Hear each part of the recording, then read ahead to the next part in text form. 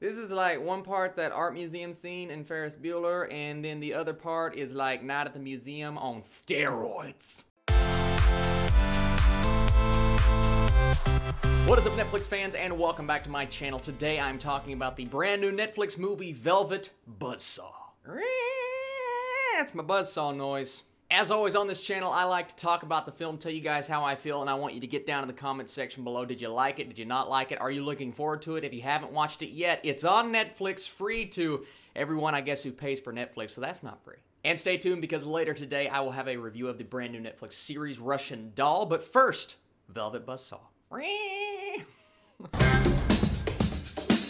So after a series of paintings by an unknown artist are discovered, a supernatural force enacts revenge on those who have allowed their greed to get in the way of art. And like I said, this movie holds two very different halves. The first half is this satirical look at this world, the world of art, a world that we don't really know as much about as maybe the people involved. So for me, that's kind of why I prefer the second half, because the second half of this movie is this zany, insane, like I said, night at the museum style thing, except it's not for kids. It is very much for adults, and that is when the movie truly got interesting for me. It was a tad bit clunky when it comes to the editing and the pacing. And if you guys don't know who Dan Gilroy is the guy who brought us Nightcrawler, one of my favorite films from that year, one of my favorite performances from Jake Gyllenhaal ever. He is back, teaming back up with this director in this movie, and once again, Jake Gyllenhaal, before I get into anything else, he is magnificent, but not only he, it is the entire cast. They play their part, and they play it great. Daveed Diggs is in here from Blindspotting. Well, he's not just from Blindspotting, but from Blindspotting last year. He is so good. Renee Russo, she always kills. Even Toni Collette is in this film, and Toni Collette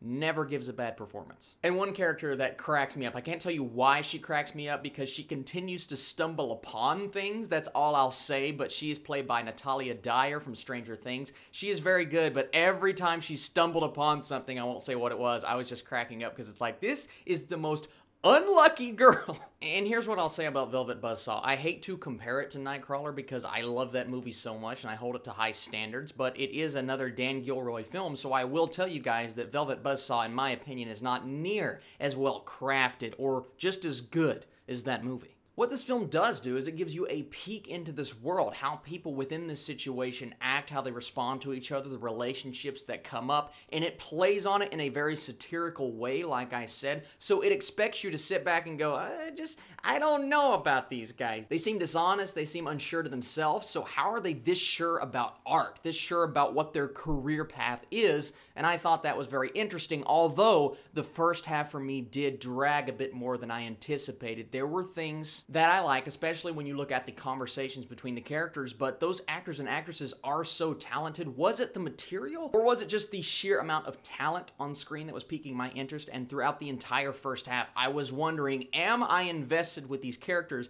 I don't know if I was fully, but I was kind of on board with where they were going. Because I knew just from the trailers and the marketing that the final third, or at least the second half of the film, was going to be a different style movie. It was going to turn into something else, and it absolutely did. That's when the movie gets a little crazy, a little over the top, but at least it was super entertaining, and you were trying to figure out the mystery within. Now, are there questions that you have even when the credits come, when the movie's over? Yes, absolutely. I still have questions about certain elements of the plot, but it is much more entertaining the first half, but also something that I think a lot of people are going to look at and say this film went completely off the rails, and that did not work for me. I'm not saying it completely worked for me, but it at least piqued my interest enough that I was engrossed, entertained, definitely entertained when it comes to some of the death scenes, because you know they're coming, you saw them in the trailer. Those are very creepy but fun. Looking at the film from a technical standpoint, there were some great uses of color correction. One scene in particular where they're driving, the sky in the background, I'm like, I wish more of the film looked like this. The use of color, especially towards the end when things start happening with the paintings, I really like that,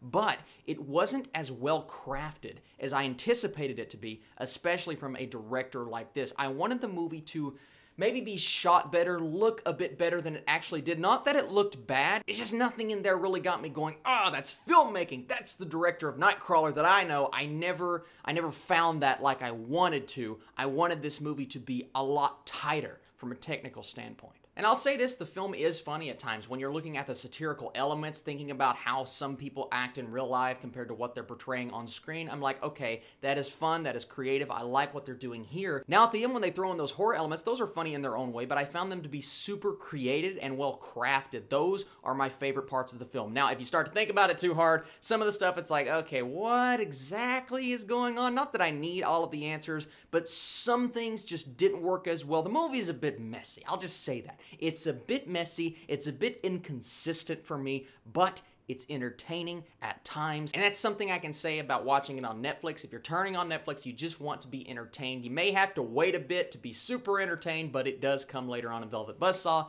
even if you're just sitting there like, okay. Now, if you saw the trailers, the marketing, I think the trailers for this movie pitched it to be a bit different than what it actually was, and that is something that is more towards the horror genre. This movie didn't quite get there. It does get a bit horrifying at times. There are one or two jump scares. I found them to be a bit cheaper than I wanted them to be, but it never full-on goes into the horror genre. It never hits those marks that I think a lot of people are going to expect this movie to hit. Now, it's up to the viewer. It's up to you guys. Is that a good thing? Is that a bad thing? Did I want a horror movie personally? I thought it was going to go that direction, but I was willing to keep my mind open for where this story was going to take me. And while it didn't work all the way, it did take it in an interesting yet slightly insane direction. So at the end of the day, Velvet Buzzsaw is a satirical look on the high-powered art world mixed with a semi-cheap slasher film.